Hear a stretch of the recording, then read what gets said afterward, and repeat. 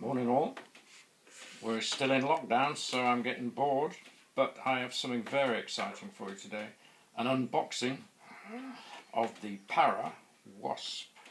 Hold on. Let's have a look in the new box. What's this?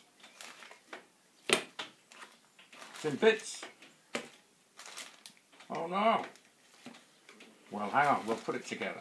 I was inspired by a video by the great Alberto Parra, who made this, taking the bits and putting back together one of his engines with only one tool.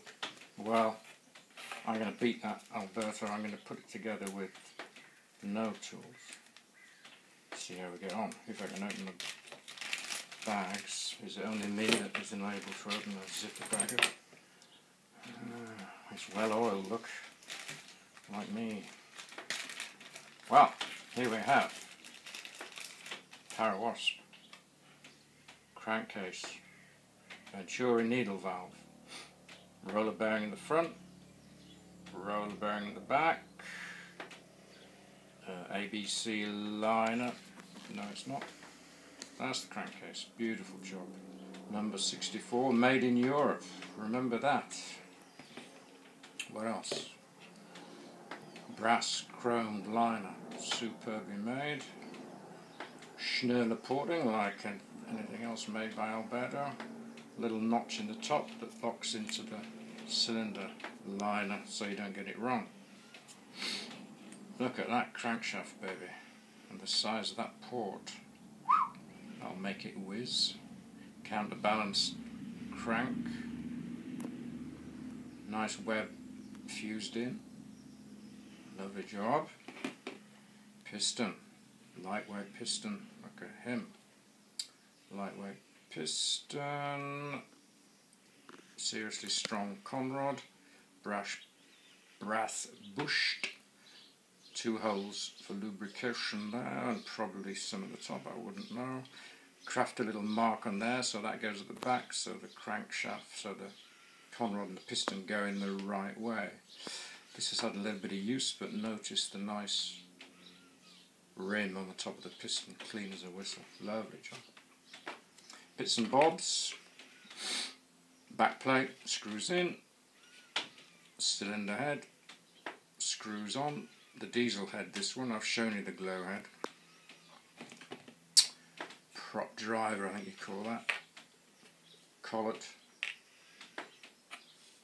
Prop nut. So, let's see if we can get this back together. Hold your patience. What do we do first? Crankshaft in, I think. That just drops in. I did. Look at that. Lovely job. Free as you like. Beautifully engineered. Crank web top dead center. Pop in the piston. This is the tricky bit. Hold your wrist. Pop in the piston.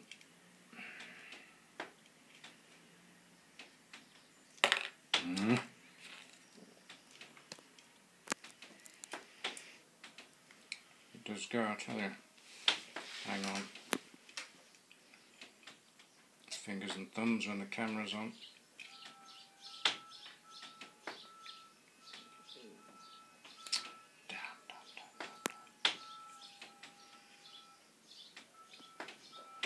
Patience, please. Yeah, okay.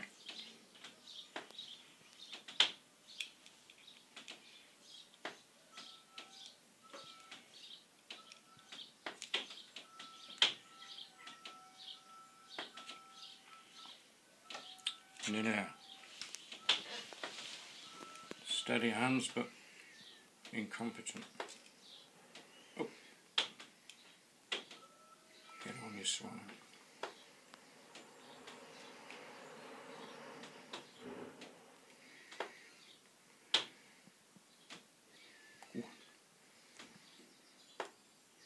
Ooh. On. Voila. Okay. cylinder liner. Line it up. Notch at the back, I think.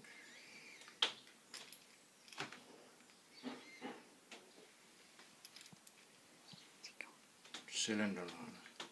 How's the cameraman doing? Amateur.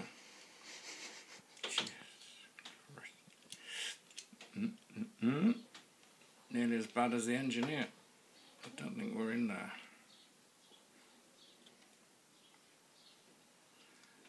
As I say, all done. There we are, we're in. Okay, liner in. Doobie what's it's in. Back plate on, I think. You can do all this with one tool which fits those recesses on the back plate, but for today's job we don't need to do that. Just do it this. You always should have an oily rag or even a clean rag when you're doing this. Alright, what next? Pop on the cylinder head. Are you alright there, Clive? Getting bored yet? There we go. Cylinder head on. No, it isn't. It should be. Let's call that on. Collet on. Prop driver on.